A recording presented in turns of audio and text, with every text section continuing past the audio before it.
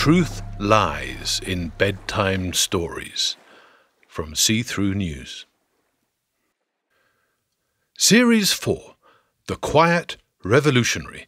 The heroic role played in a plot to assassinate the king by someone you've all heard of. By Sternwriter. Episode 1. Dad, Me, and Jimmy P.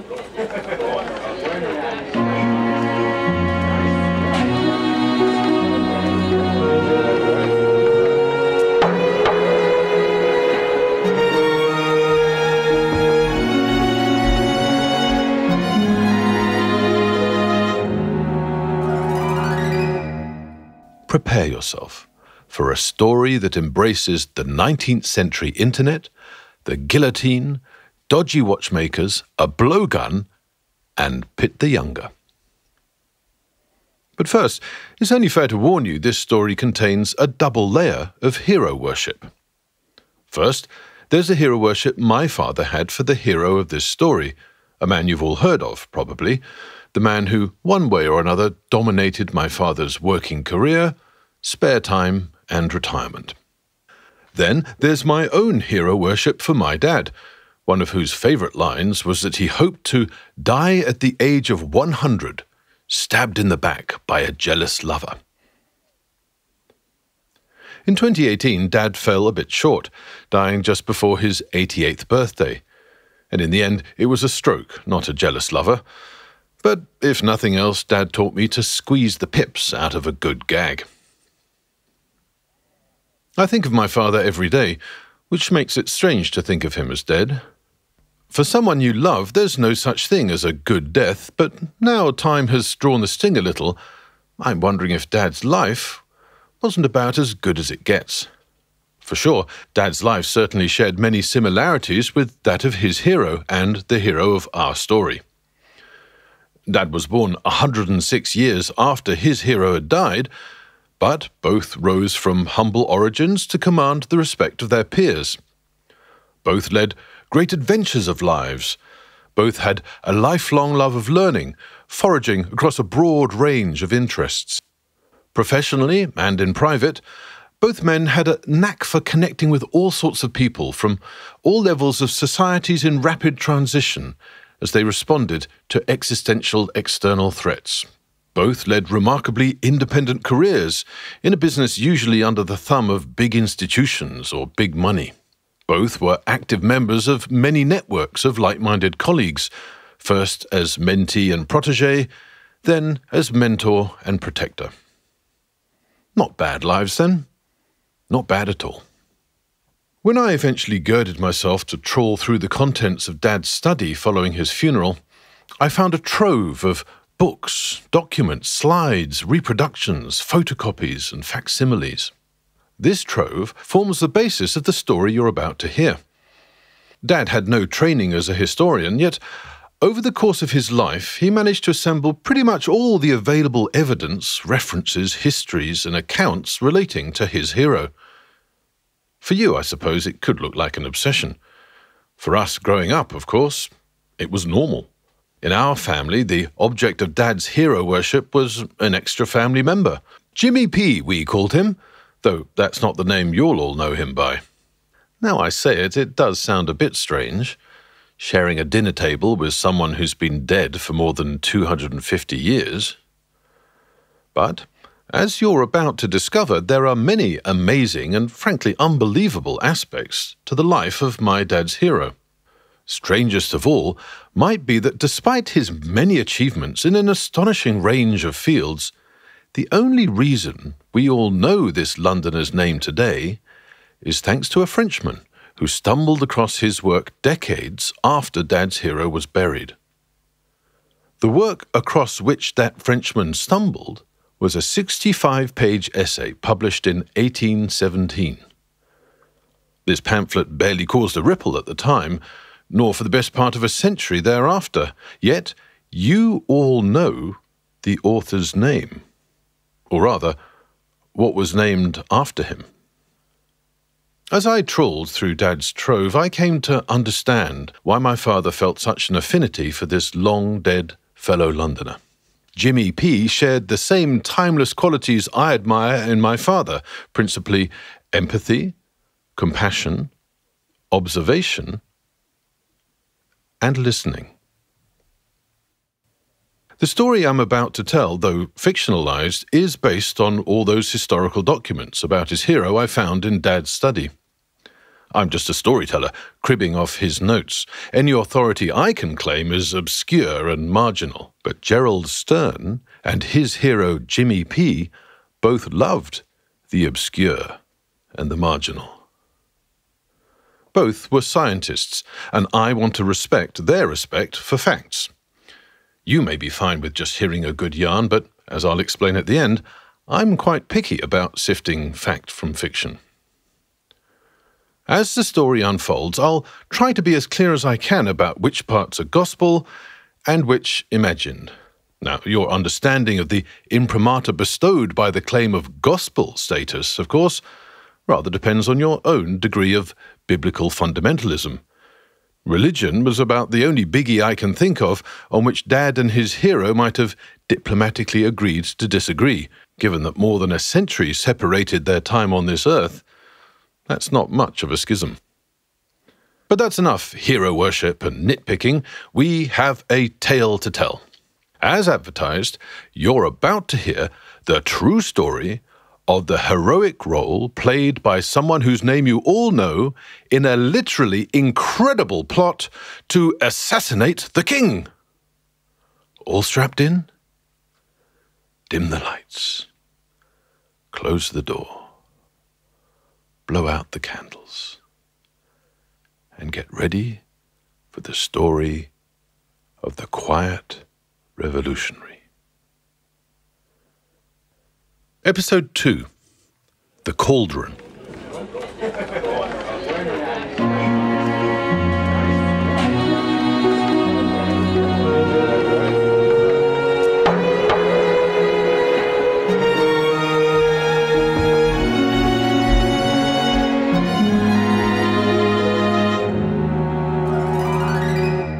At the time of our story, James Parkinson is 39 years old. James qualified as a surgeon a few years back and is now establishing himself as a physician. He's taken over the family business from his apothecary surgeon father, John. James works and lives with his young family at No. 1 Hoxton Square, London. In 1794, Hoxton is one of London's more fashionable addresses. But London is changing, and changing fast. Britain's industrial revolution and imperial expansion are in full swing, and its capital city is full to the brim of incomers seeking a living, a fortune, or asylum. The surgery at No. 1 Hoxton Square is busy. On its patient list, the well-to-do are being joined by the hand-to-mouth. Poor weavers, carpenters, theatrical lowlife. The fine, high-ceilinged rooms of Hoxton's handsome townhouses are occupied by landowners, merchants, and professionals whose horizons are ever expanding. In the gaps and spaces around them, Hoxton's attics, basements, courtyards, and alleys are filling up with those whose vision extends no further than their next meal. Let's dodge an oncoming handcart piled high with chair legs. Let's sidestep that grimy-faced child bearing a basket of spindles. Let's pause at No. 1 Hoxton Square, skip up the stairs, slip through the front door and peek into the physician's waiting room. There, in the upholstered armchairs, are the fine ladies and gentlemen of Hoxton. They hold perfumed silk kerchiefs to their noses. On the wooden benches at the other end of the room are labourers and skivvies, pungent with labour. The surgery door opens. We catch a glimpse of our hero. Now, historians, I discovered from Dad's Trove, have only turned up one physical description of James Parkinson. All we have to imagine James's appearance is this, written by a geologist colleague of his 26 years after James died. Mr. Parkinson, it reads, was rather below middle stature, with an energetic intellect and pleasing expression of countenance, and of mild and courteous manners, readily imparting information, either on his favourite science or on professional subjects.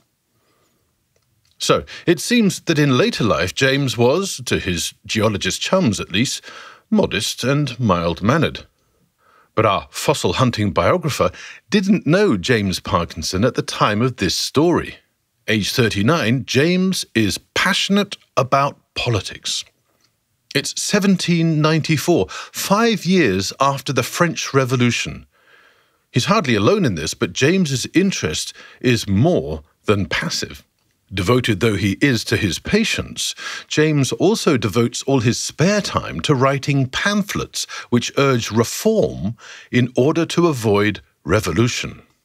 James's pamphlets are shared with like-minded professionals as they correspond up and down Britain. One of James's close friends is John Smith, bookseller of Lincoln's Inn Fields. Now, in 1794, bookselling is booming, and John Smith is thriving. Every day, more people learn to read. Everyone's hungry for knowledge. One by one, old truths are being exposed as ignorance, fakes, and lies. They're calling this the Age of Reason for a reason. But in 1794, bookselling is also a sensitive business. Whether they contain truth or lies, books hold knowledge, and knowledge is power. The powerful want to be the ones who determine which news is true and which is fake. The powerful don't trust the swinish multitude to decide for themselves. Only when their fear exceeds their greed do the powerful relinquish any power. In 1794, bookselling is a dangerous business. Every few days, John Smith tells his friend James about another printer or publisher who's been arrested for sedition or treason. They all protest they're only advocating reform in order to avoid bloodshed, but they all end up in the courts, in prison, and, more often of late, even swinging from the gibbet. James, John, and their circle of reformer friends wonder how long it will be before it will be John Smith's turn to be arrested and have to plead his innocence. Many of England's emerging middle class, in possession of an education but no land, worry about losing their livelihoods. Bookseller John has good reason to fear losing his life. Times are so strange, John Smith's head is as much at risk from his own government as from any revolutionary. For John Smith, as for his newly literate customers, books are opening eyes, just as the government is shutting mouths, permanently. James and John's fellow reformer and good friend, George Higgins, who works at a chemist shop, likes to say that books are both tonic and toxin. A couple of years before our story, bookseller John Smith and chemist shopman George Higgins and a couple of other reformer friends took a risk. They concocted a cure for the affliction, a tincture of words and thoughts they hoped might relieve Britain's malady. They founded the London Corresponding Society. The London Corresponding Society has rapidly become a major node in a nationwide social network of like-minded concerned professionals. These reformers, anxious Britain may be about to follow France into revolution, meet to discuss their dilemma. They usually meet in secret in taverns and coffee shops throughout the land. You might call them chat rooms. These corresponding societies communicate, share, and spread their ideas via the postal service. This new content delivery network is growing at phenomenal pace, boosted by brand new communications technology. In 1794, Robert Stephenson was 3 decades from demonstrating his rocket locomotive, but the tracks, figuratively at least, were being laid. Canals, roads, stagecoaches were spreading across Britain like cracks across thin ice. These new communication channels convey not just coal, timber and grain, not just John Smith's books and George Higgins's tinctures, but also James Parkinson's pamphlets and impassioned letters of the London Corresponding Society. Conveying letters has become too complex and important a job to be left to street urchins and servants. There are now specialist postmen. The Royal Mail, founded by Henry VIII, is now getting seriously professional. The year before the events of our story, their rising status and critical role in the Age of Reason has been marked by the provision of uniforms. For the first time, you can spot a postman. Round the kingdom they speed, spreading data in packets, from inn to inn, from tavern to tavern, house to house. This union-wide web is astonishingly rapid and efficient. Its sheer scale makes it impossible for the government to monitor. It also makes it easier for ordinary people to conceal their intentions and their identities. Unlike the uniformed postmen, correspondents can conceal themselves in a cloak of anonymity.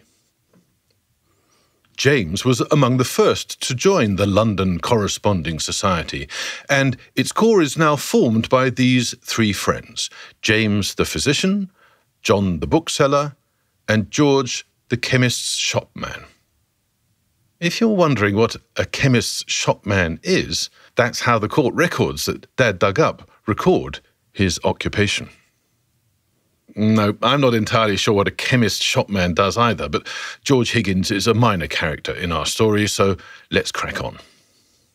London in 1794 is no place to loiter or lollygag.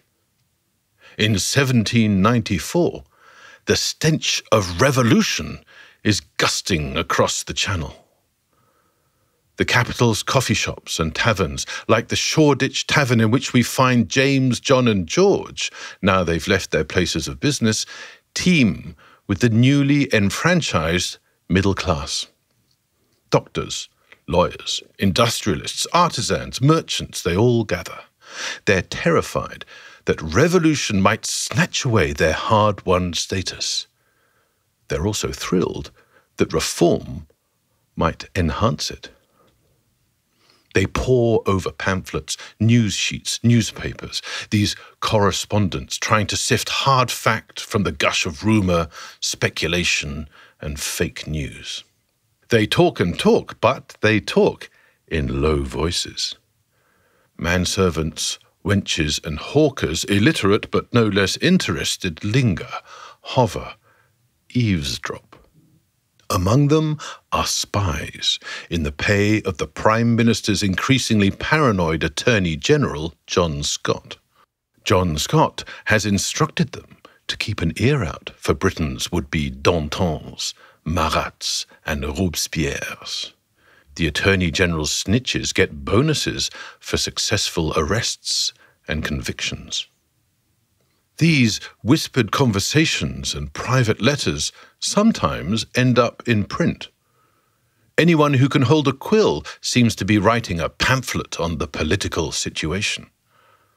Some wave the flag and say the Attorney General's iron fist is insufficiently ferrous. They tend to publish under their own names. Most, however, urge reform. Many of them, fearing reprisal from the unbending Attorney General, protect themselves with pseudonyms. You can feel England bracing itself. But for what? Revolution? Repression? Reform? No one knows, but everyone wants to know. 9 years before the events of our story, a London insurance agent was bankrupted by a Jamaican hurricane. He decided it was time to look for a steadier line of business. He started a newspaper, giving it the modest title of the Daily Universal Register. The quality of its continental coverage, particularly the astonishing events in Paris, soon gained the Daily Universal Register a reputation as one of the more reliable of the mushrooming array of news sheets. 6 years before our story, the Universal Register rebranded itself as The Times. Simpler, more eloquent, much more gravitas. But in this crowded Shoreditch tavern, the three wigged heads we now see huddled together are not concerned about the Times' masthead. Amid the tavern's hubbub and bustle, they're poring over the tight, dense columns below it, and the news these columns contain from across the channel. Let's imagine ourselves to be one of those serving wenches or pint pot boys. Are we in the pay of the Attorney General? Or are we just curious about what these three men are murmuring? I'll leave that up to you, but either way, we have to get close. It's hard to hear what Physician James, Bookseller John, and Chemist's shopman George are saying. Episode 3. The Pint Pot Paperweights.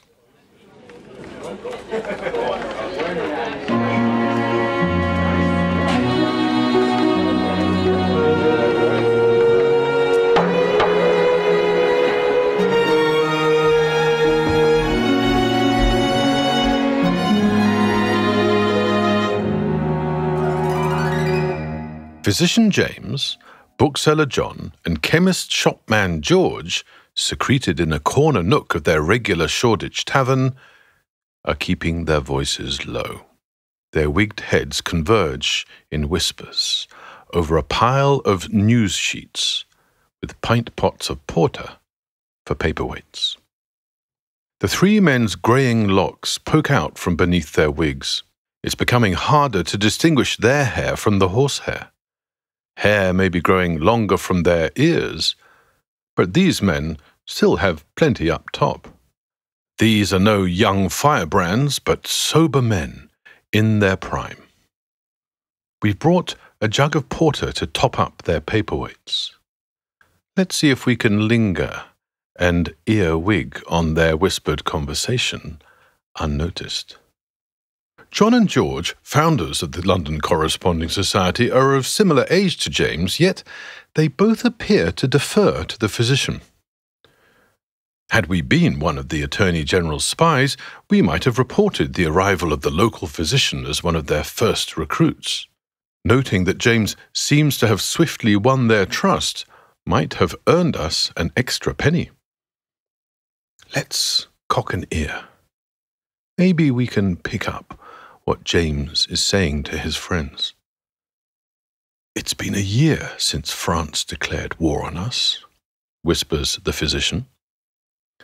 For the moment, the revolutionaries seem to care more for cutting off their own heads than ours. "But when they finish their own bloodletting," continues James, his voice now rising, "they'll surely come for us.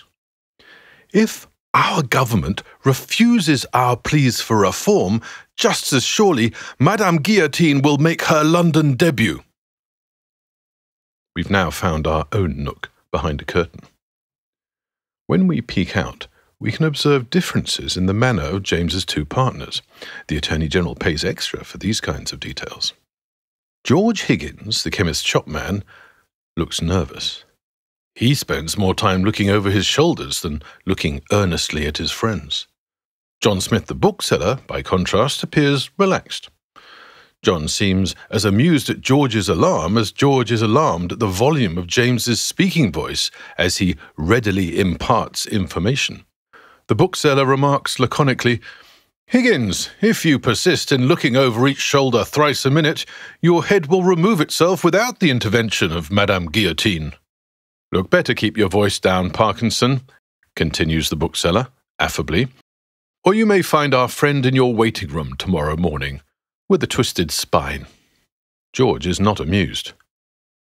"How can you be so reckless?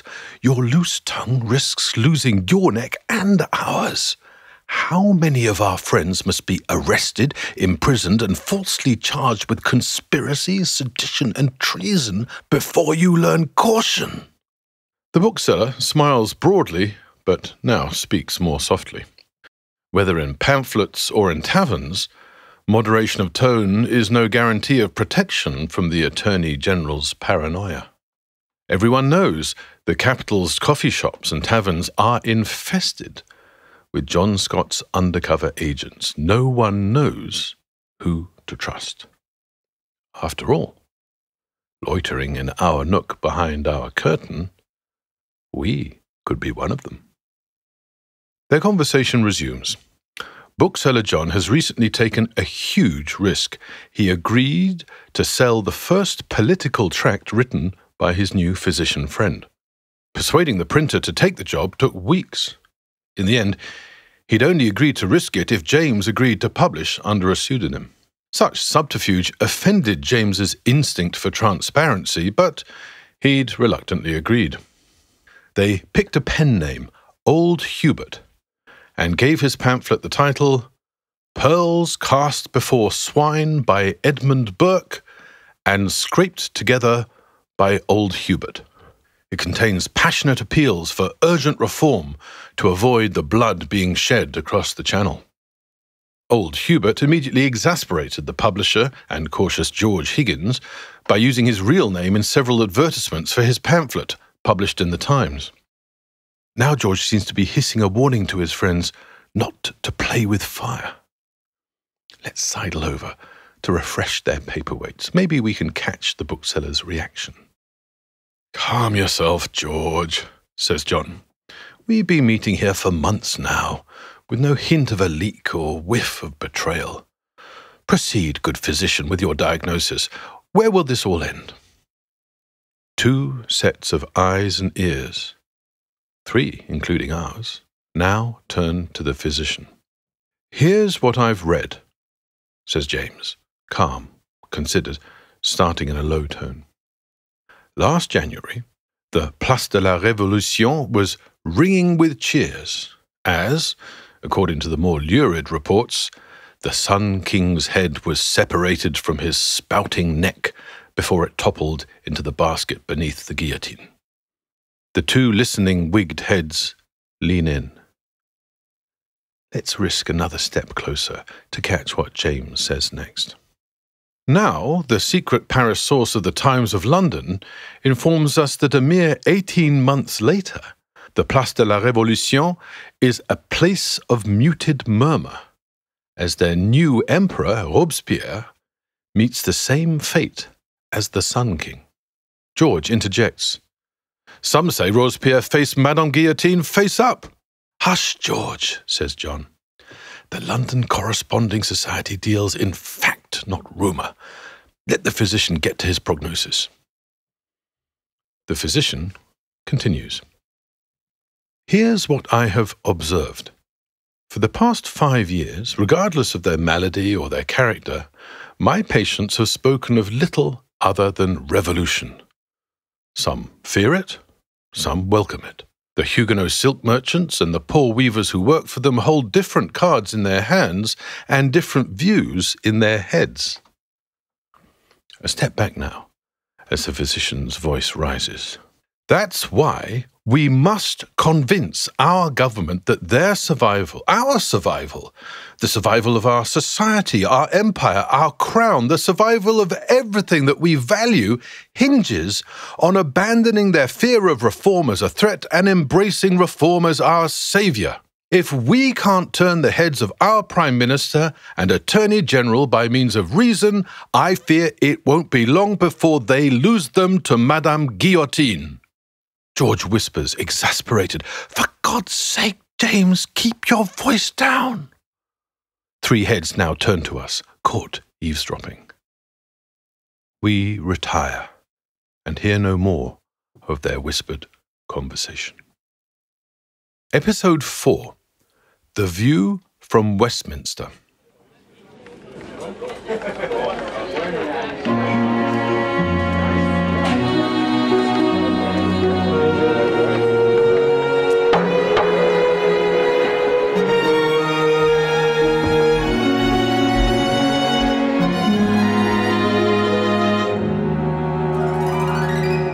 Let's leave the huddled wigs of our 3 concerned citizens. Let's leave the Shoreditch Tavern and rise above the world of James Parkinson and his patients, John Smith and his books, George Higgins and his, well, whatever concerns a chemist's shopman. Let's swoop above the clattering hovels of the weavers of Hoxton. Let's escape the malodorous fumes oozing from the furniture workshops of Hackney. Soaring higher in the shadowy side streets of the multiplying theatres of Shoreditch, we glimpse the ladies of the night as they pursue their trade. Inside the theatres, actors, famous and infamous, perform for the feathers and cummerbunds of the capital's fashionable set. But our sights are set even higher. Let's head south to the river and follow the twinkling lights of the ferryboats and barges upstream until we spy the Palace of Westminster. Let's alight at the pinnacle of Parliament, the apex of the establishment, no less a perch than the private chamber of the Prime Minister himself, William Pitt the Younger. If we peek in his window, what do we see? Pitt sits by a fire, whose flickering flames illuminate deepening lines on his face. He sips a glass of brandy and reads a pamphlet. They call him Pitt the Younger to distinguish him from his father and predecessor as Prime Minister, Pitt the Older. Pitt the Younger is still only 35, but starting to look older. With the king bouncing between sanity and the opposite, with every bout of his monarch's malady, the fate of the nation weighs heavier on Pitt's shoulders. What a time to have a weak king! By the time George III has appointed his second Pitt as Prime Minister, revolution has already cut adrift Britain's American colonies. Will Pitt the Younger be remembered as the man at the helm when England herself is sunk by its own Jacobin revolutionaries? What course can the Prime Minister steer? John Scott, his Attorney General and spymaster, keeps bringing him reports of the plots of those chattering artisan classes. In meetings, Scott brandishes the pamphlets they publish under bizarre names, warning of their efforts to sway the masses with their upstart nonsense. Pitt has one such pamphlet open on his lap by someone calling themselves Old Hubert. Pitt said nothing at their morning meeting when the Attorney General, puce with outrage, had thrust it across the table at him. A knock at the door, and speak of the devil. The servant's announcement dies on his lips as the Attorney General himself barges past him. Scott waits to hear the door click shut and gives his Prime Minister a perfunctory bow. For months now, John Scott, the most senior lawyer in the land, the spider at the centre of his web of spies and informers, has been bringing Pitt reports of plots and conspiracies. This Attorney General doesn't see his job as merely executing the law. John Scott has a higher purpose, resisting revolution at any cost. As his Prime Minister, a lawyer himself, likes to dryly remark, Scott has proved himself to be as capable of making up laws as of making them. Scott retorts that if he does so, it's only because he feels the nation is in peril, which these days is all the time. These 2 men, now at the peak of the establishment, arrived there via very different routes. Pitt was born into power and privilege. Scott was not. As an apprentice to a coal broker in Newcastle, young John Scott was impetuous and rebellious. He defied the wishes of not one but 2 families when he eloped with his heiress sweetheart Bessie by means of a close friend, a ladder, and a midnight flit. But that was 22 years ago. Now 56, Scott is a barrister at the top of his profession, ennobled, just elected to the Royal Society. Scott has taken to the establishment like a coal broker to coal. Any empathy Scott may once have felt for his fellow Geordie workers is long extinguished. This Attorney General has become as crusty and stubbornly inflexible as the most adhesive and beribboned barnacle of the landed gentry. And this tribe is up in arms. In the House of Lords, dukes and earls robed in ermine are baying for an iron fist. In the House of Commons, those with lesser titles from the rotten boroughs are calling for blood. Britain's landed gentry is urging their Attorney General to show no mercy in his campaign of violent repression against any hint of sedition. No mercy has he shown. Pitt has become used to his Attorney General's urgent late-night visits to his private chambers. The Prime Minister asks Scott what news he brings this time that couldn't wait until morning. He shows no surprise as Scott delivers it. "The Jacobins continue their filthy work unabated, Prime Minister," intones the Attorney General, adopting his courtroom stance. "They spread their poison, skulking in the capital's taverns and coffee houses. I am, however, pleased, I will never say happy, I am pleased to report that my efforts to infiltrate the London Corresponding Society have finally brought success." The Prime Minister raises his eyebrows and leaves a brief pause before he speaks. "At last, Attorney General," he says, "maybe your web of spies, sneaks and squealers has finally come up with something tangible.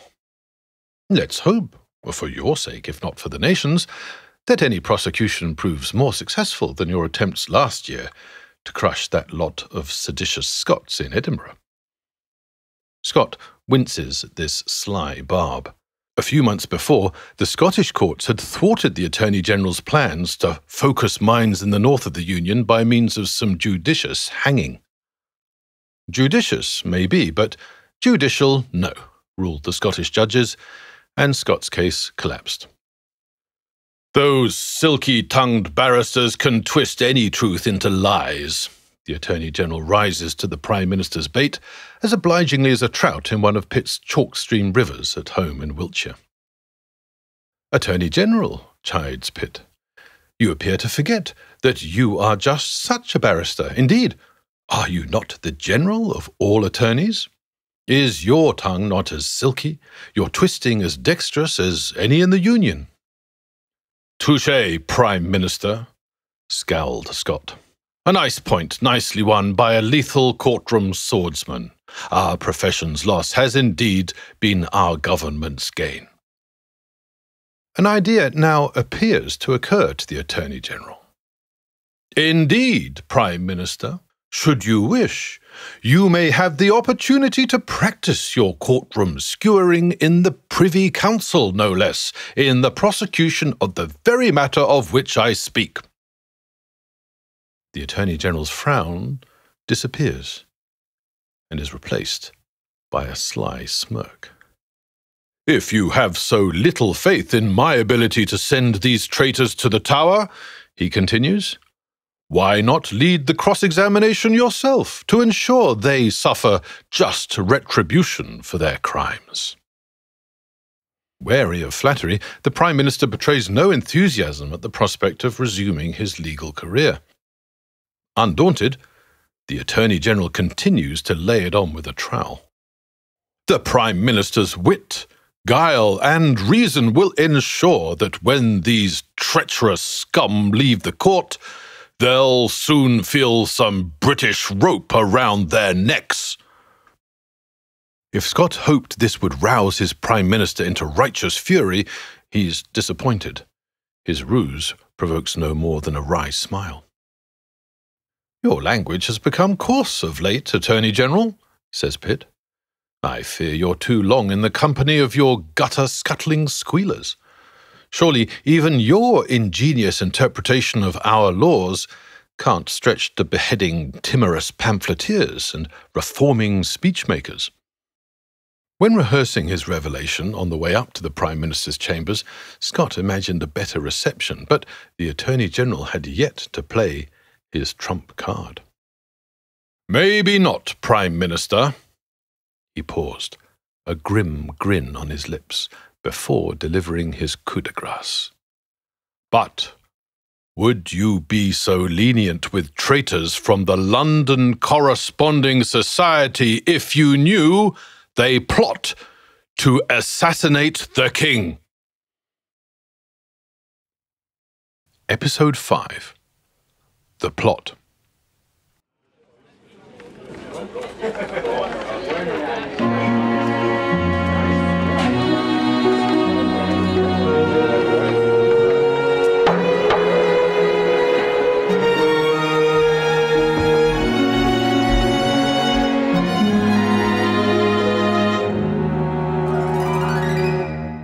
When receiving the Attorney General's reports from his spy network, the Prime Minister's usual practice was to keep his face straight and his tone neutral. Though only 35, it would be hard to find a more urbane, experienced, road-tested man in England than Pitt the Younger. Born and bred in politics, prime ministerial son of a prime minister, star barrister in London's law courts, Pitt was a hard man to surprise, let alone shock. But as his Attorney General revealed details of the plot to assassinate the king he'd just uncovered, the Prime Minister's habitual composure deserted him. His grip on the pamphlet he'd been reading loosened. As he leaned forward, it slid off his lap, unnoticed, to the floor. A new revelation provokes an involuntary gesture, knocking the glass of brandy to the floor. This, too, is left unattended. The prime ministerial mouth, usually fixed in a curve of wry amusement, now forms the shape of the top of an empty pint pot. No surprise, as what the Attorney General is describing is, for Pitt, a literal waking nightmare. The threat of revolution occupies most of Pitt's waking hours and stalks many of his sleeping ones. The threat of revolt, like the constant challenge presented by his king's occasional detachments from reality, are what is aging Pitt the Younger so rapidly. Despite his urbane manner, the Prime Minister takes his responsibility to steer Britain from imminent disaster very seriously. One of Pitt's few pleasures has been to tease his dour northerner Attorney General about what he calls Scott's eavesdropper army. Despite all the time and effort Scott invests in it, his clandestine network of street hawkers, shopkeepers, and tavern staff has yet to justify any confidence, let alone its considerable expense. But it has now exposed a stunning act of treason. One of John Scott's moles has blown the cover on a plot to assassinate King George III. So, what was the audacious, bizarre plot that had sent the pamphlet to the floor, upset the brandy glass, and turned Pitt's tight lips into a capital O? First, a homemade blowpipe was to be secretly manufactured to deliver a poisoned dart in a crowded theatre. An assassin would get close enough that when the king stood to applaud or be applauded, this blowgun could be deployed to deliver its lethal dart. This, says Scott's mole, is designed to trigger a coordinated uprising throughout the city. The king's assassination will trigger a secret network of agitators to uncover hidden caches of pitchforks and other sharp, pointy weapons concealed around the capital. They'd arm the masses and urge them to revolt. The violent mob, bristling with sharp, pointy weapons, will storm Parliament, topple the government, install a tyrannous dictator, and so on and so forth. If this bombshell left Britain's laconic Prime Minister with his mouth agape, just imagine what the nation's press made of it. In 1794, competing newspapers chased sales just as much as they do today, and they went to town on this story. They quickly dubbed it the Pop Gun Plot. Its gory and sensational details, leaked by the Attorney General, dominated front pages for months. Just check any 18th century newspaper archive. The Attorney General is delighted. His network of spies has finally come up with the goods. He quickly arrests the plot's main ringleaders. A couple are tipped off and slip away, but he's confident it won't be long before they join their co-conspirators in the Tower of London. The popgun plotters fester there in chains, awaiting the kind of trial he'd long hoped would focus the public's minds on the dangers of giving an inch to the reformers. The popgun plot displaces stories of the French Revolution from the front pages of the news sheets. They now carry screeds of patriotic outrage, rallying a wobbly nation against weak-willed notions of reform. The degree of public interest is hardly surprising. The details are literally incredible, beyond bonkers. And, in case you were wondering where this is all going, the revolutionary perpetrators of the popgun plot were the London Corresponding Society. Let's now try to tease out the facts of the matter. So far, our story has hopped between James's home and surgery in Hoxton Square, the Shoreditch Tavern meeting place of the London Corresponding Society, and the Prime Minister's private chamber at the Palace of Westminster. Now, like the Attorney General's spy network, our story spreads. It forms a complex web linking all levels of London society and all types of people. The popgun plot has its origins in an awkward little problem for the London Corresponding Society. It starts when reliable witnesses inform the society's leaders that one of their number, a watchmaker by the name of Thomas Upton, has fallen into debt. To pay off his creditors, they say, Upton has deliberately burnt down his house and claimed the insurance. Thomas Upton, they say, is a fraud and a liar. They say it's the duty of the society to expel him and expose him as a gambler, a fraudster, an arsonist, and a liar. Now, this delivers justice, but it also protects their own under-suspicion society from guilt by association. Reformers have to stay squeaky clean, and Upton was a filthy mess. For this task, the society needs to entrust the delicate role of investigating this matter to someone of unimpeachable probity. The society convenes to decide how to proceed.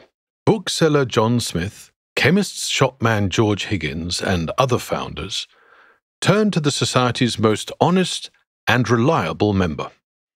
James Parkinson, physician of No. 1 Hoxton Square, agrees to take on this solemn and heavy responsibility and starts making discreet inquiries. Before long, Upton feels trapped.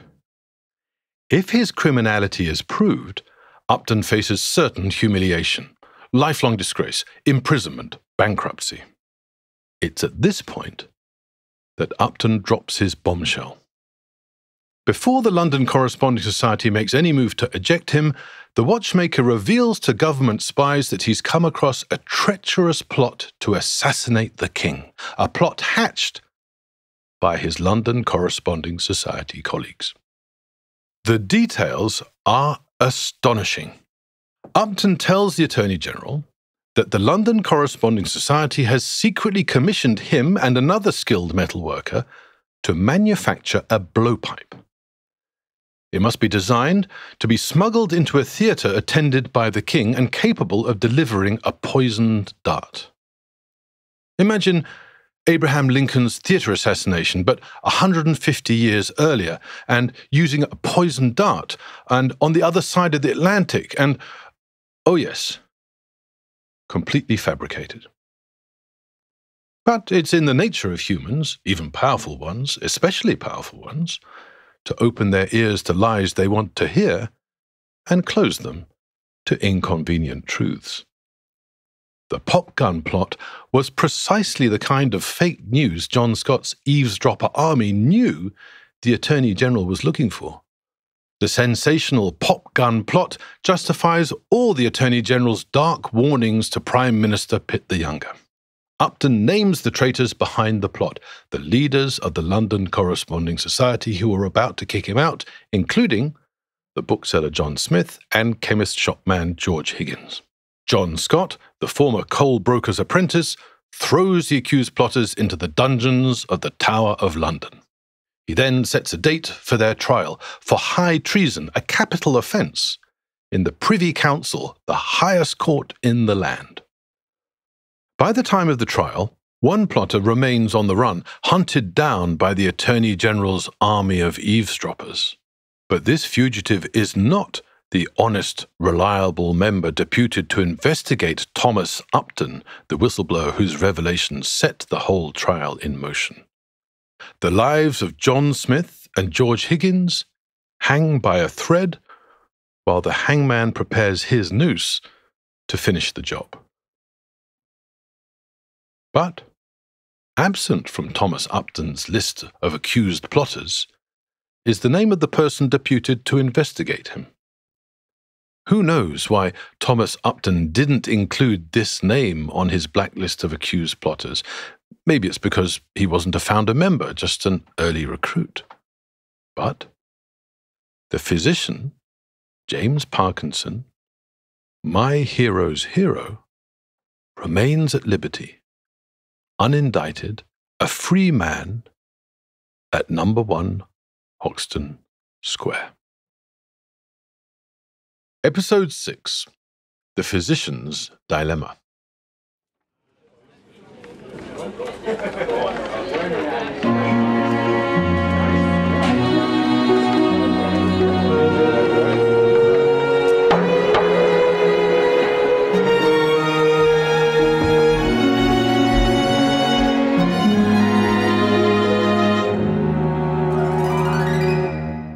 It's well past midnight, but the lights are still on at number 1 Hoxton Square.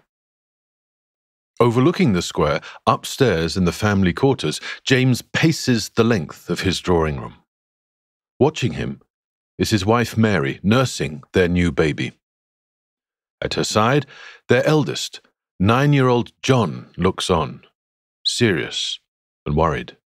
6-year-old Emma, slightly less so, as she plays with the boisterously oblivious 3-year-old Henry.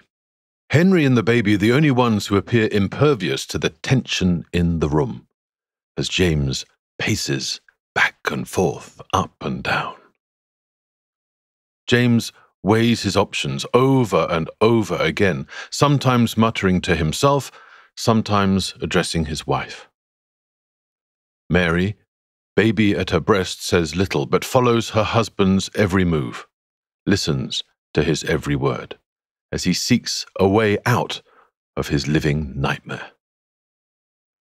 The more he examines his options, the more intractable James's plight appears. His dilemma becomes worse every time he repeats his analysis. Mary listens in silence as James states it for the 100th time. "If I stand by my friends," says James, "I'll be sent to the gallows with them, abandoning you and all our children to a life of penury. If I abandon my friends, I'll be tortured by guilt for every hour of my remaining years." The anxious look on the face of his oldest child, John, named after James's father, suggests a sensitivity beyond his 9 years. John survived the fever and cholera epidemics that deprived him of 2 siblings. They lie buried in the churchyard at St. Leonard's, whose moonlit spire is visible from the drawing-room window. As the spire is periodically eclipsed by the pacing James, John tries to recall his father's explanation of why these epidemics are now so common in London. "Every day, more country folk squeeze into our narrow streets," James had told him, streets which are still strangers to sewers and sanitation. Young John fears the invisible assassins that killed his siblings, but he wants to understand them. The boy tries again to recall James's attempts to explain current epidemiological theories in terms a 9-year-old boy might understand.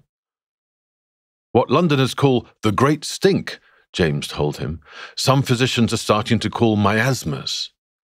They suspect London's increasingly foul air must somehow account for the rising cholera deaths, but don't understand how. Sometimes," he explains, "you just don't know. And it's better to know that you don't know than to make things up. Just observe and listen.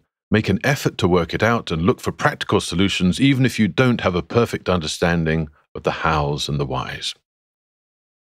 John wrinkles his nose as he catches a whiff of the great stink, as everyone calls it. Even in relatively open, airy spaces like Hoxton Square, you can never escape the great stink. Right now, it's wafting in through the drawing-room windows, but his father pays no heed. James has far more pressing things on his mind, like the imminent trial for treason of his closest friends. With a nod from his mother, John, displaying his father's tact and empathy, tells his little sister and little brother to say goodnight. He takes one in each hand and leads them upstairs to bed, so as not to disturb father. James barely notices as they leave the room. He turns for another length of the drawing-room carpet, pausing to look out over Hoxton Square. It's deserted. He poses to no one in particular the same question he's been asking himself, his wife, and his friends ever since he heard the Attorney General had flung his friends into the tower. What am I to do?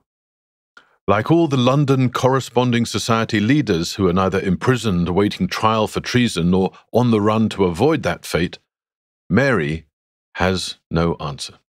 All she can come up with on this occasion is, "Don't fret so, my love."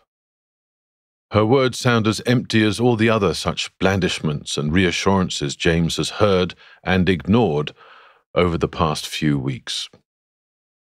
His friends are now hours away from their trial at the Privy Council. As some of the more reformed-minded newspapers have been pointing out, the charges remain as ludicrous and evidence-free as the day John Smith and George Higgins were arrested, but it's the latest headlines that have thrown James into despair. The Attorney General has persuaded the Prime Minister himself, Pitt the Younger, to lead the prosecution. "What am I to do?" James repeats for the thousandth time today, this time directly addressing his wife. Mary says nothing. If none of the newspapers, none of the eminent members of the London Corresponding Society, none of the supporters of reform in Parliament can come up with an answer, how can she? Mary can only try to calm her husband and trust his efforts to apply his formidable intellect and moral judgment to this impossible dilemma. "God will show you the way," she murmurs this time. Mary Dale married James 13 years ago. Her father, one of the many silk makers living in Hoxton Square, knew and respected their local apothecary surgeon John Parkinson and grew to admire his physician son James. The virtues James displayed in gaining these titles convinced Mary's father he would make a fine husband for Mary, and so he has. James inherited his father's merits of hard work, devotion to his patients, whether rich or poor, and love of books and discovery. The Dales shared John's pride as his son's career matched and surpassed his father's. By the time we find him pacing in his Hoxton Square living room past midnight, James is making inroads into society. And not just as secretary of the London Corresponding Society, he's known to a growing circle of eminent gentlemen who share James's fascination with fossils and the emerging fields of scientific inquiry they're still calling natural history. As the clock chimes 2 a.m., the only fossils on James's mind are the lords, dukes, and earls who are to form his friend's jury in the Privy Council trial that starts in 9 hours' time. James resumes his pacing, his anguish unabated, wearing a path in the drawing-room carpet as he tries to think his way out of his terrible dilemma. Mary occasionally murmurs platitudes, as much to calm the baby and herself as her husband. She looks down at their newborn baby girl, named Mary after her. She's asleep. Glancing through the window, Mary glimpses the moonlit spire of St. Leonard's and tries not to think of her firstborn boy, John, and thirdborn, Jane, lying in its churchyard. The St. Leonard's clock strikes 5. The day of his friend's trial is about to dawn. Still, James paces, racked by conflicting loyalty to his friends, his principles, and his family. His dilemma is every revolutionary's dilemma. Do his duties lie first with preservation of his own life, his own principles, or the fate of his family? The first tendrils of dawn accelerate James's pacing. James turns to Mary. He folds his arms as if to discipline his thoughts. He takes a deep breath, tries once again as a man of science to describe his dilemma objectively. The Attorney General has elected not to send me to the Tower with my innocent friends, he says to his wife. But in truth, he may as well have condemned me to the torture chamber for the rest of my days. The papers say the Prime Minister himself will prosecute the case in the Privy Council. This suggests they have no intention of seeking justice and seek only scapegoats. James's attempt at objectivity fails as he flings his arms in the air. But it makes no sense. Why does he not indict me too? He asks his wife. Is Pitt so exquisitely tortuous that he knows that to spare me is to condemn me to a life of painful guilt? Logic and the law surely dictate that I must be every bit as guilty or innocent as my friends. Yet Pitt condemns me to freedom while my friends shiver in the Tower. It makes no sense. Why? Faced with this rhetorical question, Mary looks at her husband, hopelessly, as he stands, arms aloft, hands on head, a statue of despair. She attempts another blandishment. Maybe he fears facing you in court, my love. Keeping his eyes on his wife's lips, James now slowly lowers his arms and slowly nods, as if to himself. James crosses his arms, walks over to the window, and gazes across Hoxton Square. No more pacing. James now stands with his hands clasped behind his back, suddenly deep in thought. Episode 7. The Privy Council.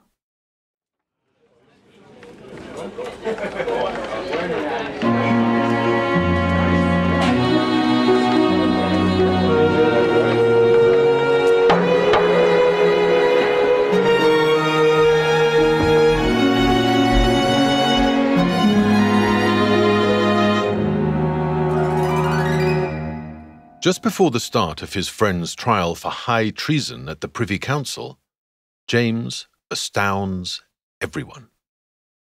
He volunteers to give evidence. This sensational development sends the Privy Council, the highest court in the land, into turmoil. Courts are used to dragging witnesses onto the witness stand. There's no routine procedure for having a witness knock on the door and demand the right to speak. News sheet reporters are already gathering on the streets outside the Privy Council when they first hear a rumour that the Secretary of the London Corresponding Society, that modest physician of rather below middle stature, has requested to be cross-examined. When word gets out James had volunteered his testimony to save the accused from the noose and not to tighten it around their necks, a commotion starts. Reporters form tight knots to try to work out what this bolt from the blue might mean. With the arrival of every earl, duke or lord who will form the jury, the huddles of hacks disperse. They swarm around the new arrival, quizzing him as he runs the gauntlet from chaotic carriage to the sanctuary of the court. Once the earls, dukes and lords reach this refuge and are insulated from the swinish multitude, they form identical huddles, asking each other identical questions. Why has this man volunteered to give evidence? Why is he risking his own life? Both huddles, hacks and nobles break up at the arrival of the prosecuting counsel, the Prime Minister William Pitt, and his deputy, the Attorney General John Scott. These eminent legal minds disappear into their chamber to plot their interrogation of the new witness. The huddles reform, the speculation grows. The greatest commotion erupts at the arrival on foot of the new volunteer witness. Here comes the physician, James Parkinson, of Number 1 Hoxton Square. Here comes the secretary of the London Corresponding Society, the secret club of revolutionaries behind the pop-gun plot to assassinate the king, according to whistleblower Thomas Upton, the watchmaker. Armed with no more than his sense of justice, his clarity of mind and personal integrity, James chooses to enter this bastion of an insecure, paranoid, and bloodthirsty establishment. Eventually, behind schedule, the Privy Council trial is about to start. The atmosphere in court is hostile. It seethes with suspicion and deceit. Pitt scribbles notes with one hand as he adjusts his barrister's robes with the other. The Attorney General whispers last-minute stratagems into his ear. We needn't speculate on what these two men said in private. What they said in public is a matter of public record. Before we hear the actual words verbatim, the climax of that hearing, here's the skeleton of the Attorney General's cross-examination strategy that he's now hissing into the Prime Ministerial ear. First, throw James off balance, make him swear on the Bible, lure him into incriminating himself. Next, demand that he reveals the whereabouts of the fugitive accused conspirator still on the run. Then, an arsenal of other traps, such as tricking him into admitting authorship of an unpublished pamphlet to build a trapdoor of circumstantial evidence that will leave him swinging from the gibbet with the co-conspirators he calls his friends. There can be no more formidable prosecution team than the Prime Minister and the Attorney General. But what hope of the jury? Not all the earls, dukes, and lords present share the Attorney General's thirst for violent repression, but most do. Even those who don't wouldn't hesitate to send this foolhardy physician to join the accused on the gallows if they thought James was a traitor. So, James starts the trial with his life hanging by a thread. He's volunteered to put his head in the noose. James takes the stand. Every word you now hear from him and from Pitt is taken from a verbatim account James wrote shortly after the trial ended, using recall techniques he taught himself during his medical studies. Official court records exist, but they're so clearly inferior no biographer or historian even bothers to quote from them. 2 centuries later, they remain mouldy and undigitized in the archives of the National Records Office in Kew. By contrast, Parkinson's own account has become the centerpiece of a colorful account of the pop-gun plot by one of the accused that's long been a bestseller among late 18th century history buffs. If you're among them, you'll have one of the dozens of facsimile editions reprinted by university presses around the world. Back to the Privy Council. It's just been called to session. The earls, dukes, and lords fall silent as Prime Minister Pitt, now Chief Prosecutor Pitt, rises to his feet, adjusts his robes one last time, and sets the first of the Attorney General's traps. "Take the oath," he challenges James. In response, James asks permission to leave certain questions put to him unanswered. "I'll happily demolish Upton's flimsy allegations," says the physician, "but to do so truthfully might incriminate my friends or myself in respect to other activities. Activities which, once acceptable, the Attorney General had recently branded illegal." Pitt senses weakness and goes for a quick kill. Here's the transcript, the words now coming to you directly from the 1794 Privy Council trial. William Pitt. You are here to answer certain questions respecting matters of the highest importance to the state, in which any reservation on your part will, at least, be highly improper. John Scott. Consider, sir, you are now before the highest court in this kingdom. Now James Parkinson. If I thought your lordships would confine your interrogatories to the business of the pretended plot, I should be ready to take the oath directly. William Pitt now sees an opening. Then I will tell you, Mr. Parkinson, that the business on which you were required to attend is that of Mr. Upton's. But your own good sense will tell you that in the performance of our duty, we cannot engage to confine our questions to any specific matter, since that may arise in your answers, which may render it necessary to put such questions as may not appear to apply immediately to that business. James Parkinson concedes, but having somehow changed the tone of the discussion from confrontational to collegial. Well, my lords, as it is on the business of Upton on which I am to be examined, I am ready to take the oath, your lordships allowing me to object to certain questions. At this point, aye, very well, was heard from every part of the table. John Scott now concedes, you will not be asked to criminate yourself. James Parkinson takes his concession and now raises the stakes. There is no question you can put, he says, which can produce an answer to criminate me. James now takes the oath. His frank and sincere manner has started to win over the more reasonable elements of the jury of earls, dukes, and lords. James has withdrawn his head ever so slightly from the noose.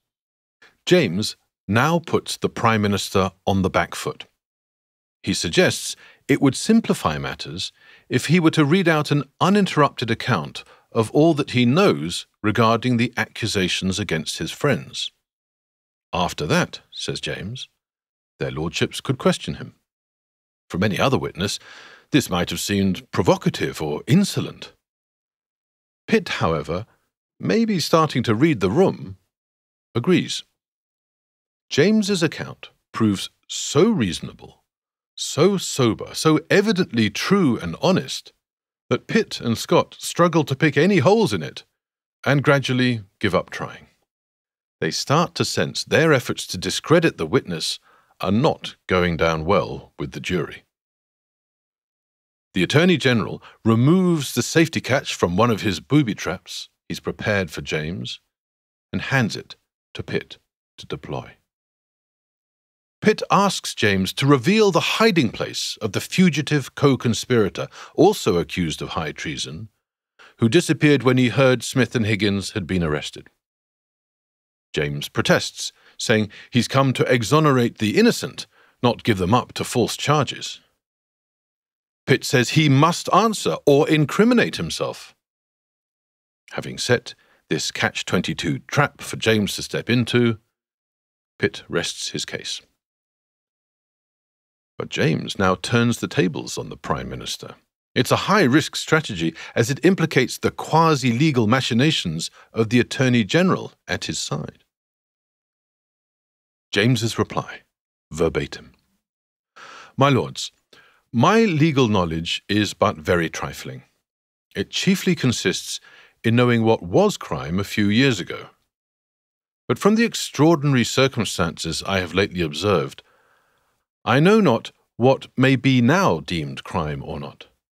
On that ground, also, I object to answering this question. Stalemate. One by one, Pitt has lobbed the Attorney General's legal grenades. One by one, James has exposed and diffused them. Accusatory frowns on aristocratic brows turn into raised eyebrows. The prosecution's strategy of attacking a patently honest man is crumbling before their eyes. Blow by blow, quietly, comprehensively, James demolishes the Crown's case. With each frank and sincere answer, James exposes Thomas Upton's fabrications as being more ludicrous and himself more trustworthy. With each skirmish, the Attorney General's suspicions look more hysterical and paranoid, Pitt's probing more petty, and the probity of his friends in the dock more evident. Eventually, the prosecution realizes the more they attack the physician, the more they damage their own case. As a lawyer, Pitt knows he's met his match. As a gentleman, Pitt recognizes James's decency, and as a politician, Pitt twigs the tide has turned. Now, the Hollywood version of this courtroom drama would result in immediate and total vindication. The jury of nobles would stamp their feet in a thunderous volley of applause. In a stunning moment of redemption, Pitt the Younger would proffer a sporting handshake. Maybe even the Attorney General would be shamed into a grudging bow. James and his friends would leave the court borne aloft on the shoulders of their cheering fellow correspondents, free men all. We'd all be in tears, along with the earls, dukes, and lords. Now, by all means, hit pause now if you prefer this end to the story. We'd all understand why. Episode 8. A different kind of activism.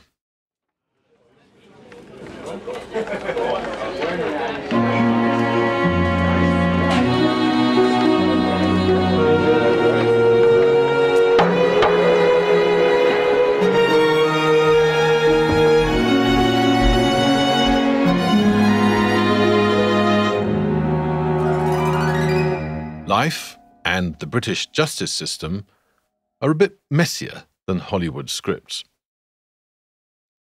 After James volunteered his testimony to the Privy Council, John Smith the bookseller, George Higgins the chemist shopman, and their London Corresponding Society co-accused remained in the Tower of London for months. But the physician from Hoxton's testimony in this trial turned public opinion. Eventually, all charges were dropped, and his friends were released from the Tower as free men. And, well, now you can imagine whatever Hollywood moment you like. If you like real reality, if you're okay with nuance, would you like to know what actually happened when James left the Privy Council courtroom that day? In its way, it's just as remarkable as the movie version. It certainly tells us a lot about Jimmy P., the physician of Hoxton. On the day of the trial, after talking his way out of a noose and politely defying the combined firepower of the Prime Minister and Attorney General, James leaves the court and steps out into the street. There, he's confronted by the mother of one of his patients. Ignoring the baying journalists, he takes the distraught Margaret Davis aside. He asks why she's so upset and listens carefully to what she says. Margaret tells him she's come to the court in desperation to seek his urgent help. Her son, George, who has what we now call mental health issues, is one of James's patients at the Hoxton Lunatic Asylum. James is a frequent visitor there. Unlike the rest of his profession, he feels compassion for its occupants. In 1794, a lunatic asylum is still seen more as a place of public entertainment than a sanatorium. James is among the first to treat asylum inmates with dignity, as patients with treatable maladies. He addresses them normally. He listens carefully. He takes detailed histories. He treats them as people, not subhumans. Outside the courtroom, between sobs, Margaret tells James that a few days ago, friends got George discharged from the asylum. They went out drinking, where they abandoned George to the predations of an army recruiting party who had taken advantage of her son's mental derangement to press gang him. That was the last anyone had seen of George. James immediately drops everything to track down George Davis.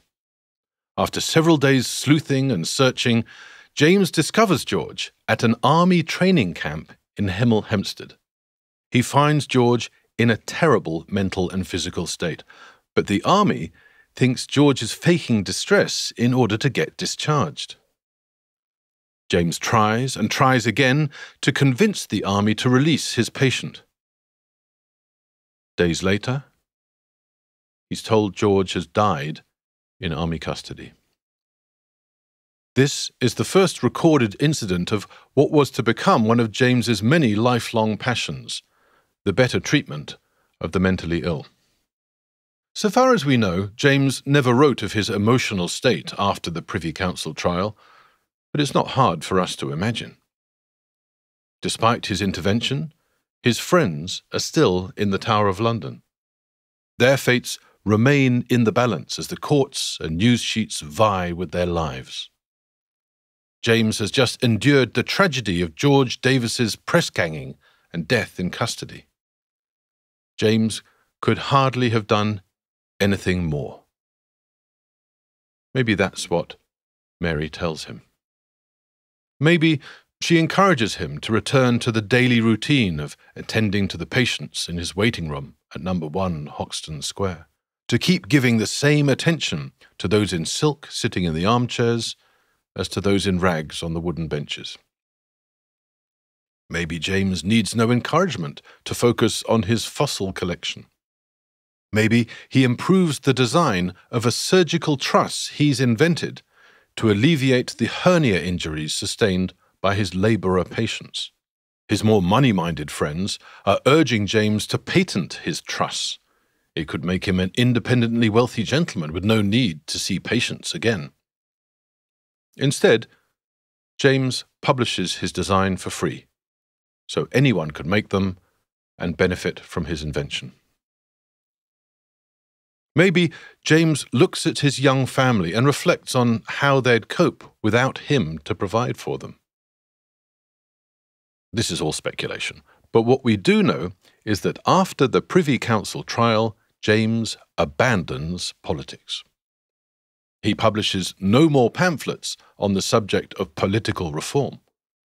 Instead, James devotes himself to less dangerous topics, an astonishing variety of them, in fact. Over the next 30 years, James publishes dozens of papers, including seminal works in geology, paleontology, care for the mentally ill, and medicine. Among them, a 65-page treatise, an essay on the shaking palsy, the one that barely causes a ripple when it's published in 1817. 7 years later, James dies on the winter solstice of 1824. He was mourned in the parish, respected by his peers in the sciences. The poor and needy of Hoxton continue to remember him fondly, as they're treated by his son, John, who takes over the family practice. Years pass, the Industrial Revolution blasts on full steam ahead, Britain's empire spreads, people die, memories fade. As the decades pass, many of the reforms James sought as a younger man come to pass. Meanwhile, with the passing of every person who's known him, the name of James Parkinson fades, wanes, ebbs, dissolves, evaporates. So, why do I claim you've all heard of him? 63 years after James Parkinson had been buried in St. Leonard's churchyard, 63 years after he's laid to rest beside his infant children, a Parisian physician stumbles across that 1817 essay on the shaking palsy. Jean-Martin Charcot, the founder of the modern science of neurology, reads James's 1817 pamphlet again and again. He starts circulating copies to colleagues. Charcot was the first of many to be astonished at this modest physician's powers of observation and deduction. To honour James posthumously, Charcot introduces the eponym Parkinson's disease. It was widely used in Europe before it became common in Britain. After years of warning against the revolutionary dangers gusting over the Channel, James might have been amused that his resurrection originated in Paris. But most of all, I imagine James Parkinson, Jimmy P, would have been astonished to learn that of all his life's achievements, the one for which he's remembered 2 centuries later is his little pamphlet on what he called the shaking palsy. Our story today of the quiet heroism of this modest physician in revolutionary times is long forgotten. That's why I want to tell it. But we all know about what my dad always used to call this cruel disease. We now know that Parkinson's disease afflicts 1 in every 500 people. If you're wondering why such a common disease went unnamed for so long, consider the complexity of its presentation. Parkinson's has a wide variety of symptoms, each of which affects every individual differently. Huge strides have been made in understanding the mechanism of Parkinson's disease, but even today, its cause and its cure elude medical science. So, how did this modest Hoxton physician, with only the technology and medical understanding of the early 1800s to guide him, spot this shape-shifting collection of symptoms? How could he work out that they might be linked and share a single root cause, something that eluded doctors for decades after his death? James Parkinson spotted this because of his extraordinary powers of compassion, empathy, observation, and listening. His essay on the shaking palsy has become a classic of medical literature. Read it, and you'll be even more amazed. He described this complex disease with such uncanny accuracy based on only 6 cases. 3 he read about, 2 he examined himself, and 1 was a nameless stranger he spotted once. One day, looking from his study to the other side of Hoxton Square, James's sharp eye caught a distinctive, shuffling gait. The man slowly disappeared from James's sight, swallowed up by London. James never saw the man again, never knew his name, but he knew what he'd seen. He made a note, described what he saw, and later connected it to his other observations. The rest, as you now know, is medical history. So, there you have it. The story of Jimmy P, my hero's hero, James Parkinson. Just as Jimmy P collected and assembled all his pieces of evidence for the shaking palsy, my father spent his life assembling all the little clues and crumbs and components of the story you've just heard from all sorts of different sources. This, then, is the trove I found in the papers in Dad's study after he died. The bizarre tale of the heroic role played in a plot to assassinate the king by someone you've all heard of is my homage to my hero via his hero. Parts of it are familiar to some specialists in medical and 18th century history, but it's a barely told story, which is why I wanted to tell it to you. Now, there's one more story I think you'd like now you know Jimmy P. It too reaches out beyond the grave, but this one is even less well known, and, in its own way, just as remarkable. Put it this way, I reckon Jimmy P would have loved it. Episode 9. A Tale of Two Wheezes.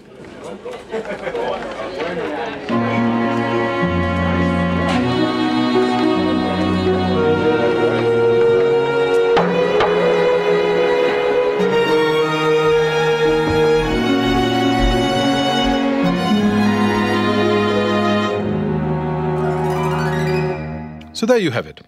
If you know about or have had the misfortune to come across what my father used to call this cruel disease, you now know the forgotten history of the man behind the eponymous malady, James Parkinson, physician of number 1 Hoxton Square, London.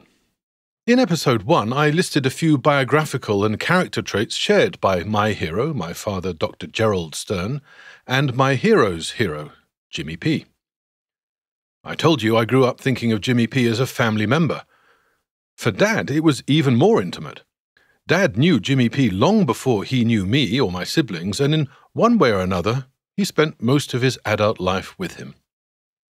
Dad's entire career, his life's work, was devoted to the treatment and research of Parkinson's disease, in the form of pills, patients, and people. On the pill front, Dad was a key player in the development of game-changing drugs like levodopa. If you've read Oliver Sacks's book, Awakenings, or seen the Hollywood version starring Robert De Niro and Robin Williams, you'll know what an extraordinary experiment that was. On the patient front, when I was 4 years old, Dad was one of the 3 founders of the Parkinson's Disease Society, which has since morphed into one of Britain's biggest medical charities, Parkinson's UK. On the people front, Dad helped found the European Federation of Neurological Societies at a time when the Cold War was building iron curtains, not bridges, between scientists. In 1992, Dad ran the show when the World Congress of Neurology was held in London. I had little idea of this achievement at the time, as I was then starting my career as a journalist in the Far East. Dad retired from the National Health Service in 1995. He did the odd bit of private practice, most notably at the Vatican. There, Dad politely declined the invitation of his old Polish Parkinson's patient to kiss his ring. But now I want to tell you how Dad and his hero James Parkinson grew even closer after Dad's retirement. Why did Dad collect all that material I found in his study for the story I've just told you? Even fewer people know this story than know the popgun plot yarn I just spun you. I reckon James Parkinson would have loved this story. By now, I hope you've got to know our Hoxton Square physician well enough to agree, but see what you think. When he died in 2018, Dad had been retired for more than 20 years. Second to seeing his children and grandchildren thrive, Dad's greatest retirement pleasure was seeing his former protégés around the world thrive. In Georgian England, James Parkinson corresponded with like-minded reformers around Britain by means of the postal service. More than 2 centuries later, Dad connected with his global network of former protégés by means of international neurological conferences. This was possible because nearly all of Dad's former research students, who he'd hand-picked from around the world, then returned home to become top neurologists in their native countries. Just as Dad had organized the 1992 World Congress of Neurology in London, the birthplace he shared with Jimmy P., his protégés were now organizing their own international conferences. They wanted Dad to be there. They wanted to feast with and gossip with their former mentor, but they also wanted to give their own students the benefits they'd enjoyed of hearing Dad lecture, encourage them, offer his opinion on tricky cases at their hospitals. Just as Dad had learned certain values from his mentors, Dad's protégés now felt the same duty to pass on Dad's lessons to the next generation. Lessons of compassion, empathy, observation, and listening. There was, however, one major difference between the way Dad had operated and the way his protégés did. Money. In James Parkinson's era, it had been possible for gifted individuals to achieve great things without the benefit of money or title. But by my dad's time, at least in the field of medical research, ingenuity and passion were no longer enough. You needed lots of money. Dad, for reasons I'll come on to, personally controlled a substantial Parkinson's research fund. Not a penny came from big pharmaceutical companies. Dad had complete control over his own budget and how he spent it. Growing up, I knew none of this. In the way all children ignore dadisms, my siblings and I never wondered why Dad kept saying, with a smile, we should be nice to old ladies. I had little idea what it was he did between dropping us off at school in the morning and reading us bedtime stories at night. But one day, as I was taking the first steps down my own career path, I personally experienced the lengths Dad went to in order to find the best and the brightest. It was the mid-90s, and I was a rookie TV news journalist in Tokyo. One day, out of the blue, Dad called to ask a favor. He was thinking of recruiting a research scientist for his Parkinson's research team. He said this researcher looked great on paper, but he couldn't meet him as he was currently working in Japan.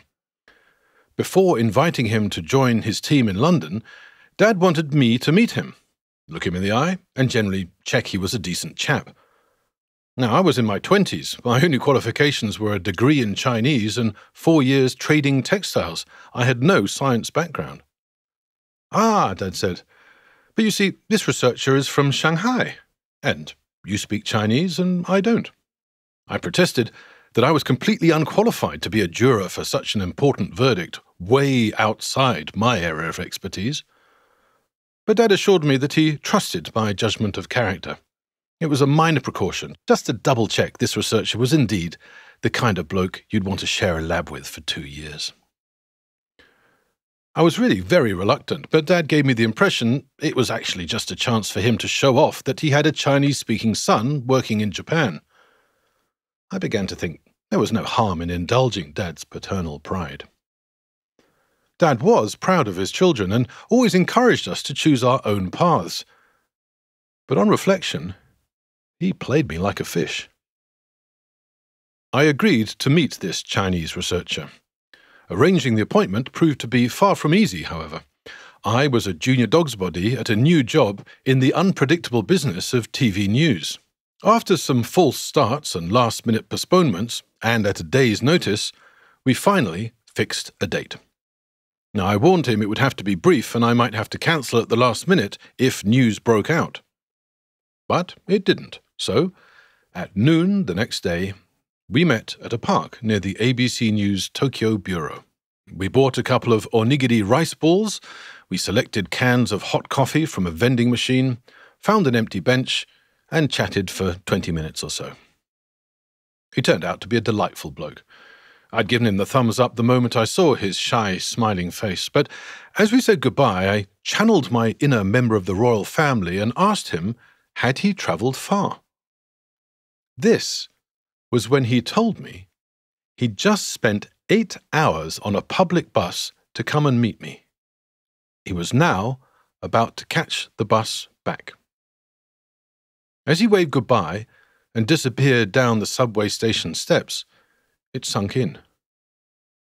This top researcher, this rising star in the hot new field of stem cell research, who had already been headhunted by top-notch research teams in the US and Japan, had embarked on a 16-hour road trip by bus just for a 20-minute chat with Dr. Gerald Stern's non-scientist son.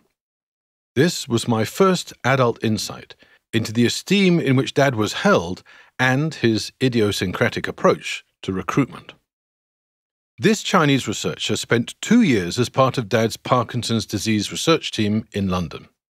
After a stint at a top US research university, he was tempted back home, where he set up China's top Parkinson's research facility. So it was that he joined the growing ranks of Dad's former protégés around the world. After Dad retired, he too started inviting his former mentor to speak at neurological conferences that he was organizing.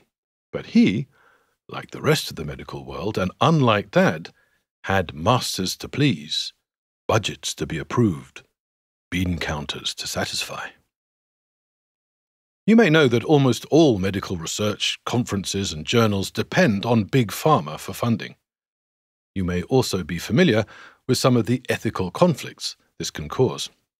I'll come on to how Dad came to be the only independent researcher in his field, but suffice to say, his kind of independence was unique, unheard of in his field. When Dad's eminent protégés around the world wanted to invite him to their conferences, they didn't enjoy the same discretion Dad had when he'd hired them. They had to do it by the book. In the submission forms demanded by the purse holders, in the box for keynote speaker, you couldn't just put "my former teacher," or in the box for topic, "to be confirmed." So they had to do what James Parkinson, a lowly physician in a world still dominated by the aristocratic elite, had to do. They had to do what Dad, the barely educated son of a Bethnal Green tobacconist aspiring to join the double-barreled country estate world of post-war British neurology, had to do. They had to hustle, get creative, come up with what Dad liked to call a good wheeze. They'd learned from the best and had learned well. To get the bean counters to sign off on their conference invitations for Dad, they came up with not one, but two cracking wheezes. Wheeze number 1 worked well for the first few years after Dad's retirement. His ex-protégés would invite Dad to lecture on traditional clinical practice, what civilians call observing and listening. This was nothing as dramatic as Jimmy P taking on the establishment to save his friends from the gallows, but in its own way, choosing this topic was Dad's subtle act of resistance against the rising tide of big science. One of Dad's major concerns about Big Pharma's influence on medical research was that the science was increasingly being directed not by patient care, but by profit. Dad admired all the astonishing recent technological breakthroughs, the brave new world technologies of molecular biology, genetic analysis, and big data. But he was also wary that blindly following them risked neglecting the kind of old-school doctoring he'd learned from his hero, Jimmy P. The more focus doctors gave to technology, the less attention they paid to traditional tricks of the trade. Tricks like taking a careful patient history. Tricks like compassion, empathy, observing, and listening. The kind of thing that makes you spot a distinctive shuffling gait from across Hoxton Square and make a note. Or listen to people with mental illness rather than leave them to rot in an asylum. This then became wheeze number 1. Across the world, Dad's protégés colluded against the bean counters. They justified Dad's keynote speaker's invitation, first-class ticket and 5-star accommodation for him and Mum by billing him as an expert in clinical practice, what you and I know as bedside manner, or, more simply, listening. Better include a lecture on clinical practice, they'd tell their bean counters. Maybe we could get Dr. Gerald Stern. He puts on a great show and is much in demand, but luckily I have a personal connection. You know, I might just be able to persuade him to favour our conference with his presence. Wheeze 1 worked like a dream for many years, but began to run out of steam the second time round. This was the problem. No matter how they dressed it up, it was bureaucratically awkward to justify inviting Dad to deliver the same lecture twice. But Dad spent decades recruiting research colleagues largely on the basis of their resourcefulness and creativity. He was a wheeze master and had taught them all he knew. So his ex-protégés came up with wheeze number 2, which turned out to be even better than wheeze number 1. Wheeze 2 became a cast-iron, guaranteed pass for Dad to elude conference auditing bouncers in perpetuity. Their cunning plan?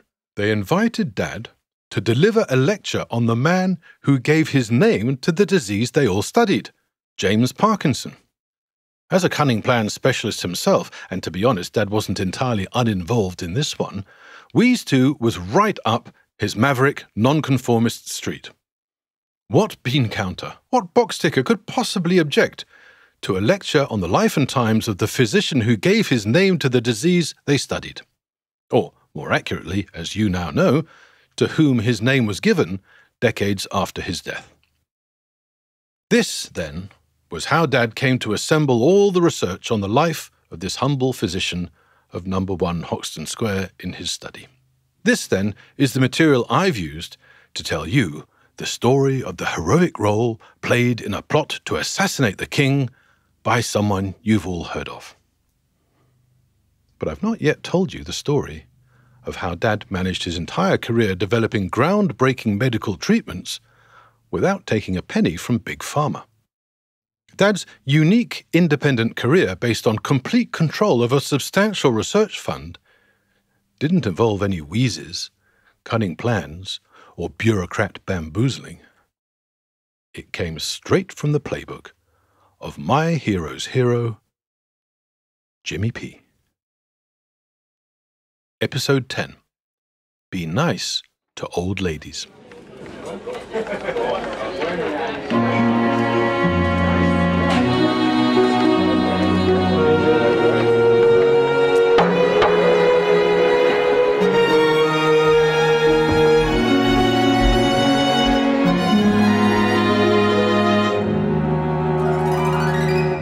Dad always used to tell my sister, my brother, and me to be nice to old ladies. So far as I know, it's not directly related to the example set by his hero, Jimmy P., when he went out of his way to help Margaret Davis find her press-ganged son, George. It was a family dadism, a trigger for teenage eye-rolling and headshakes, long before we understood why he was so fond of this phrase. After a while, we started to notice how visiting colleagues would use the phrase too, always evoking strange, knowing smiles. We suspected it was some punchline to one of his many stories. Dad was a great storyteller, especially in what he liked to call his anecdotage. But his stories were all self-deprecatory, casting himself as the naive fool or klutzy ingenue. By the time Dad died, just before his 88th birthday, we thought we'd heard them all. But as the eulogies flowed in, we discovered we didn't know half of them. Tribute after tribute told stories of young medics he'd set on the path to eminence through small acts of kindness and support in the toughest of circumstances. But long before he died, we were aware of his story about the importance of being nice to old ladies. I've mentioned that one superpower my hero shared with his hero, Jimmy P., was listening. Dad's old lady story was about the power of listening and how lightning can strike twice. It's also the answer to the question I've left hanging, how Dad managed his entire distinguished research career without having to take a single penny from big pharmaceutical companies. In the early 1960s, after working in various junior positions and research jobs around the world, most recently Newcastle, Dad got his first job as a consultant neurologist in London. These were the early years of the National Health Service. For the first time, ordinary citizens could get equal access to top-quality treatment. Patients who'd never been able to afford such expertise were now being referred to consultants without having to pay a penny or even prove that they could pay a penny towards the cost. When he took over his predecessor's job in London, Dad also inherited his predecessor's NHS patients. Dad particularly enjoyed seeing one of them, the last surviving spinster sibling from a large family. As this was the 1960s, she'd grown up in Victorian and Edwardian England, where families were big, and the youngest daughter was expected to forego marriage to care for the father. This patient of Dad's had done her duty. Now, in her own old age, she'd developed a tremor, which was why, every 6 months, she'd appear in the consulting rooms of the young Dr. Gerald Stern. Dad liked to schedule her for the last appointment of the day. He enjoyed her company. Long after they'd concluded their medical business, he'd listen to her stories and chat about trivial matters. This old lady never missed an appointment, until one day she did. A few days later, a call from her general practitioner doctor confirmed she'd died in her sleep. A few weeks later, a call from her solicitor advised Dad he'd been mentioned in her will. A few months later, a visit to the solicitor's chambers at London's Inner Temple informed him that, after the dog's home and the cat's home, Dad was third on her list of beneficiaries. "How thoughtful," said Dad to the solicitor. She was such a nice old lady. The solicitor said that her will had mentioned her appreciation of that nice Dr. Stern, and how much she looked forward to her appointments with him, as he was such a good listener. Dad was moved by this, and thanked the solicitor for informing him in person. Privately, he wondered if this kind gesture would cover the cost of the taxi fare to get back to the hospital, as he had patients to see. He asked what the old lady had bequeathed him. 600, replied the solicitor. Dad was astonished. He'd never imagined that quiet, drably dressed old lady even possessed as much as £600, a substantial sum in those days. No, £600,000, said the solicitor. This small fortune was a personal bequest naming Dad as the beneficiary. Like Jimmy P and the surgical truss he invented, Dad had a chance to stop working and live a very comfortable life of leisure. Like Jimmy P, he passed up the opportunity. Instead, he used it to set up his research fund for Parkinson's disease. Then, a few years later, exactly the same thing happened. Another nice old lady, another visit to the inner temple, another small fortune, only bigger this time, another lightning strike. The research fund grew, and that's why Dad never took a penny from Big Pharma for his research. And that's why Dad always told us to be nice to old ladies. So, you've now heard my stories about my hero, my father, Dr. Gerald Stern, and his hero, James Parkinson. While Dad was alive, I tried for years to interest broadcasters in the story of Jimmy P's heroic risking of his own neck to save the lives of his friends accused of high treason and destined for the gibbet. I tried pitching it as a documentary, as a docudrama, even as straight drama, but no luck. There are plenty of reasons why my pitch was rejected, of course. For a start, historical drama, or even 18th century docudrama reenactments, are expensive. There are also so many competing stories, pitched by people with better industry connections and better track records than me. Even for such insiders, only a tiny percentage of their proposals end up getting made. Sometimes I'd be given more technical reasons for this story's unsuitability, explaining the complications or imperfections of the story itself. I've been told things like, the central courtroom drama of James's risking his life to save his friends is too convoluted and complex to have any impact. Or they'd say, the verbatim stuff is nice, but the language is too complicated for people to understand these days. Or sometimes it's inappropriate to distract from the narrative of curing and treating such a serious disease. On top of that, I'm a journalist and documentary filmmaker by trade, and it turns out there's not much video archive available from 1794. Now, all these objections are true and have prevented me from telling this story publicly until now. Even in this podcast, however, I have to consider how far to stretch my limited budget of strict historical truth. How much could I loosen my fact-checking girdle? How far I could nudge the needle on the fact-to-fictionometer? For example, coming up with even one female character was a real stretch. We know almost nothing about Jimmy P's wife Mary. This makes episode 6, all that small hours agonizing between James and Mary Parkinson in the Hoxton Square family quarters, entirely speculative. On the other hand, the dramatic climax of episode 7's Privy Council trial is, as I explained, almost entirely verbatim from contemporary records. Now, does this make any of the story I've told in this The Truth Lies in Bedtime Stories podcast more or less important? Any more or less compelling, engaging, or entertaining? Like Dad, I sometimes like to speculate on what James Parkinson would have made of it all. Like all good writers, communicators, teachers, and mentors, like my dad, Jimmy P would have known what makes a good story. I'd have loved to have been able to chat about this, the three of us, Dad, me, and Jimmy P. We could have discussed it over a meal at number 1 Hoxton Square, as it's now a trendy branch of a restaurant chain.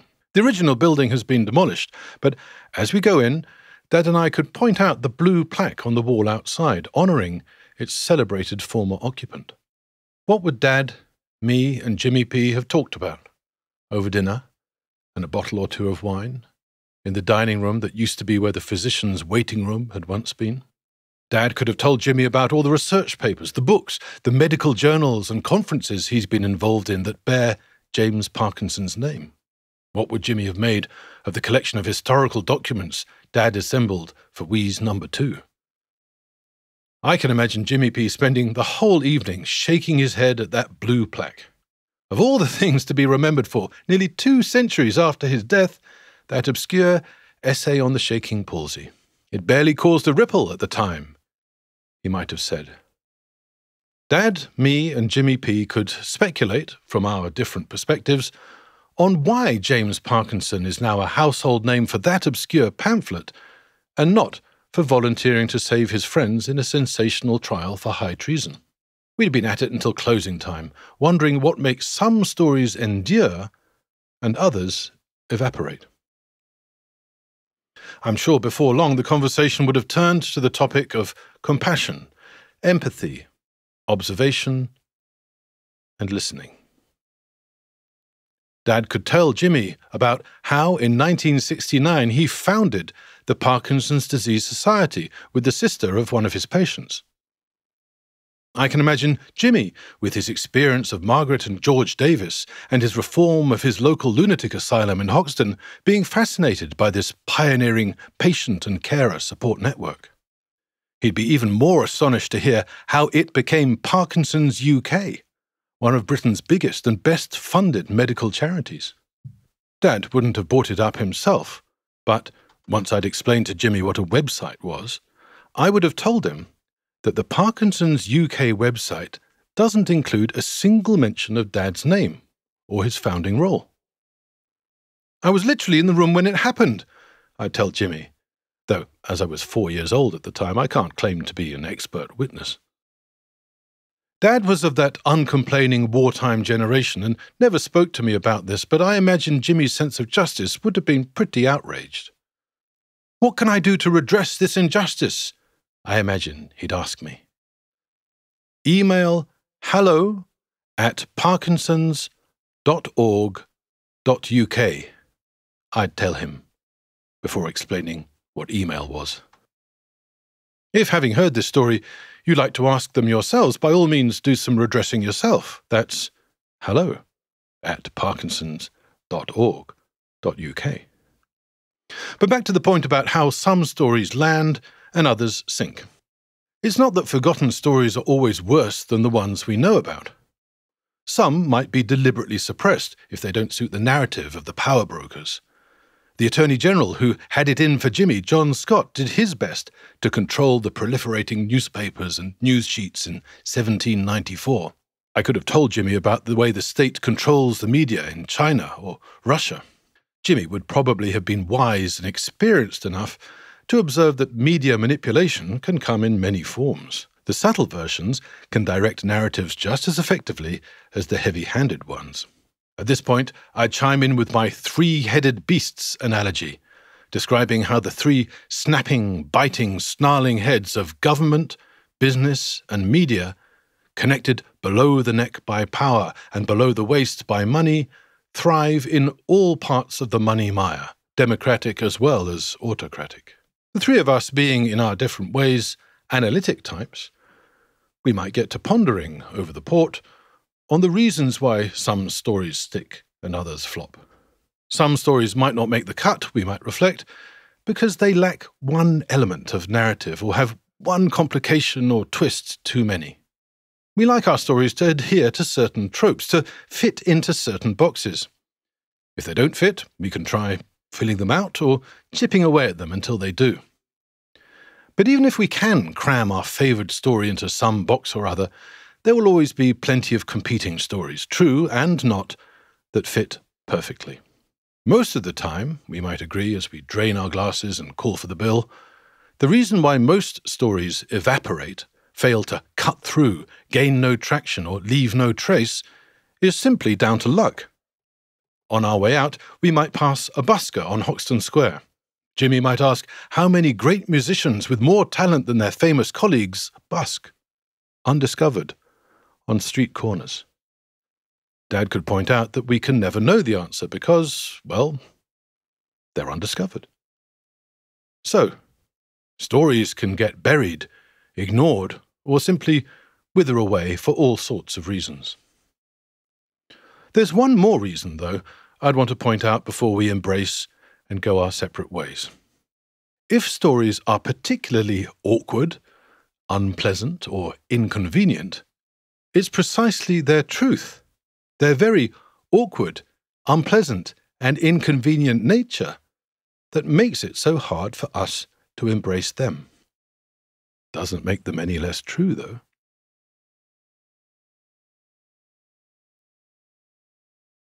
If you enjoyed The Quiet Revolutionary, why not try teetering? How a Hawaiian beach bum held my career in the balance. Thank you for listening.